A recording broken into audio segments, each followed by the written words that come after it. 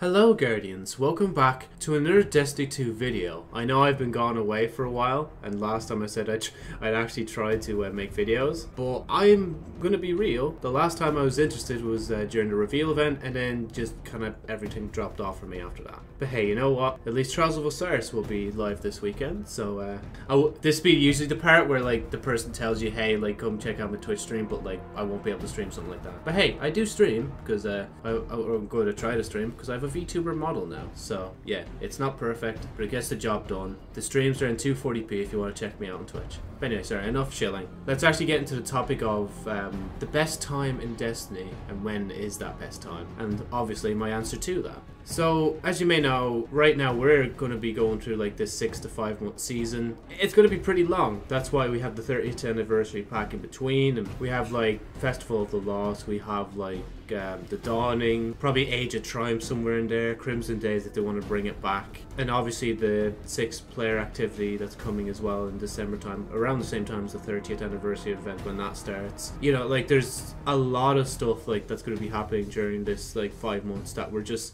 gonna see. I'd say like October is when this all really will start, or nah, December is when it'll really start. But if I dial it back a bit and stop fanboying a bit about how much content we're getting, and yes, I might talk about the price in another day, but like right now my quick opinion is it's okay. I'll explain it later, maybe in another time. But right now is a good time to play Destiny. Well, obviously because there's 5 months between now and the next big expansion. That gives you plenty of time to grind, check out all the story content from various like DLCs and this current season, obviously in the previous 3 seasons, yeah. And if you were to build your way up, obviously, you enter the game, you enter it for free. Maybe you do a few bits, level yourself to the max because you can do that, and obviously like there's the season pass as well if you're interested in getting yourself to like rank 100 before you buy it or whatever. Then obviously the next part would be obviously like buying that season pass, because it's literally €10 for like this season and probably the past seasons. I'm not 100% sure on that because I think there might be like some weird problems where like people who have the current season pass can't access like previous season pass content, which is weird and kind of like, well, destroys the loot pool, or not loot pools, but like the matchmaking queues for like older stuff like Battlegrounds and stuff. But hey, it is what it is, I guess. But I'd assume you get access to a lot of the past stuff as well, like from the past few seasons, you know. And plus around Witch Queen time, I think it's right now, I'm assuming it's going to be Season of Hunt that will go first of all the seasons, as the new, like, let's call it Season of Witch for short, will come in. But as well as that, like, well, the other option is that literally all the seasons just go. Imagine that. That'd be gas. I hope they don't do that though. Like, I know like we have, well, especially me, like I don't really touch the old stuff anymore, but just knowing you have it and if you need to play it, you know, you can do it. And like I have a friend that's playing Destiny right now. I don't think he's going to ever spend like a dime in the game, but if he ever buys the season pass, at least I'll be able to play with him in the old activities again if he wants me to help him with something, you know. And plus I still haven't got, like, I think it's the Warden pin or something, the Crows one. Yeah.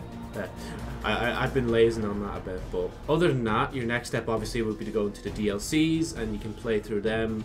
Maybe not Forsaken as quick, maybe the other two quick, like Shadowkeep, you might be able to fly through that. Like, it depends on various factors as well, and like what you want and what you don't want. Part of me would probably recommend skipping Shadowkeep, but like it has Pit of Heresy, and like I love Pit of Heresy. Like it's like it just was better to me than Shattered Throne for some reason. I can't remember the reason why. There is that. And obviously after that, once Christmas comes around, or should I say December, sorry, the 30th anniversary pack will come around, and you might want to cop that as well, because that's going to have like a good bit of stuff in it as well. And again, I'll discuss about the prices and other things if you guys want in another video. Now, this is the next question now, right? I know I've just described everything that Destiny's currently at right now and what's coming. And especially, obviously, I meant to mention as well, Witch Queen will be coming out with a new season in February. So again, you have to build up the time, and then once you're ready, boom, you get this smack bang, hopefully delicious content to just grind and eat your way through. Now, back to the point. What is the best time to play Destiny? When is the best time to play Destiny? And is it now? Yes and no. Like, it depends on like what you want to do, you know. If you want to wait for the 30th anniversary pack, wait for the 30th anniversary pack. If you want to just start right now, you can, because again, Destiny is free.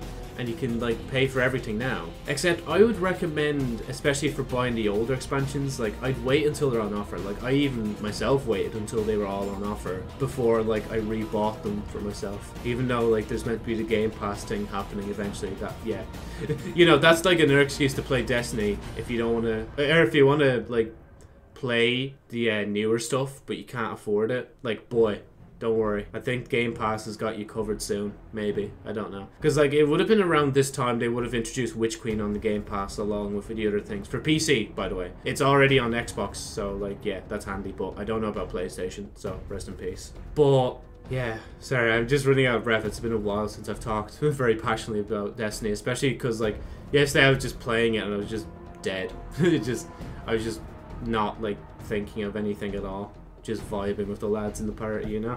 That's why I'm so excited for this weekend. But anyway, sorry. Enough ranting. So, since there's no definitive points, and obviously people are subjective to when they think the best time to play Destiny would be, I'd say there's definitely 3 like main points between now and February of when you should probably like hop into Destiny and play all this stuff. Now, like literally right this minute, once you're done listening to this video, hop straight onto Steam, Xbox, PlayStation Store, download that boy. It's a big boy, and I think it's going to be like 100 gigs next year with the Witch Queen coming out according to descriptions. So yeah, be ready for that. It's best to download it now, so like when you get the update later, it's like a lot shorter download. And you know, play your way through it there. If you're being awkward or you want to hold off to see like how the 30th anniversary is, or maybe how some of the events are going, obviously you can wait then till like maybe Christmas time. I keep saying Christmas time. December 7th. That's when the 30th anniversary pack comes out. And you know, if it's good stuff and you're like, oh actually I like what's in that $25 euro pound whatever pack, I might actually like save up for that whilst I grind Destiny, you know, and then you go from there. And obviously, the last big time to join Destiny, obviously there's going to be other times, but within, again, now till February, the last time I would recommend to get into Destiny right now would be during the Witch Queen, or before the Witch Queen, just in and around that time. So, like, you can grind a bit for it, like, maybe a month in advance before it, but, like, you're going to be, like, under-prepared for it, and you might actually have to you might be stuck grinding whilst everybody else is, like, trying to fight, like, Hive Guardians, so good luck with that. That's going to be it for me. I just thought I'd hop on, rant a bit about Destiny again, because I've been desperately waiting to stream again, because I can only stream either Tuesday or Wednesday this week, all the way till Thursday or Friday this week, so yeah.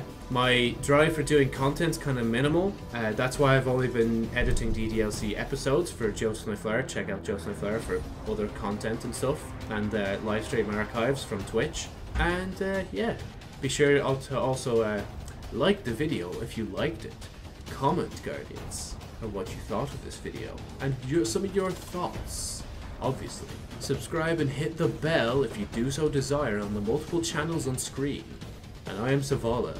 Thank you again. Nah, sorry, I'll stop doing that. Thank you for watching, Guardians.